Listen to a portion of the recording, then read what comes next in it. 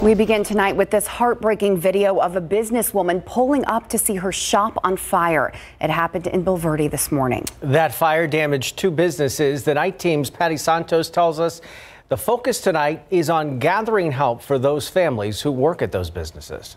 A motion sensor alarm alerted Francesca Watson there was trouble at the shop this morning. I pulled up our security camera and I could see the flames and the smoke, so I called 911.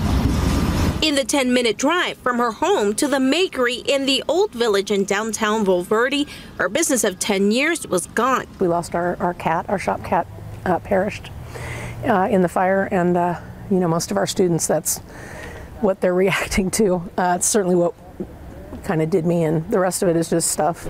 The before and after photos show little hope for the teaching arts studio. The Verde Bistro next door also left with a lot of damage. The buildings are older buildings. They were built, I believe, in the early 1920s originally. So with having to rebuild, it'll be having to bring everything up to code and stuff. So it'll be a little bit more involved than traditional.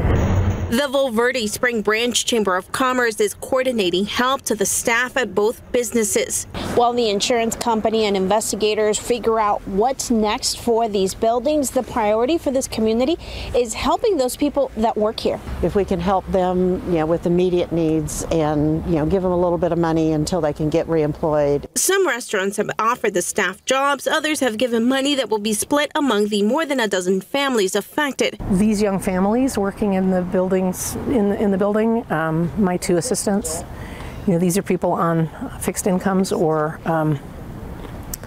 raising small families, and I'm worried for them. KSAT has reached out to fire investigators for more details on the cause of the fire. Patty Santos, KSAT 12 News. Keep up to date with all of San Antonio's top news, weather, and so much more by clicking the like and subscribe buttons below. And once again, thanks for watching KSAT.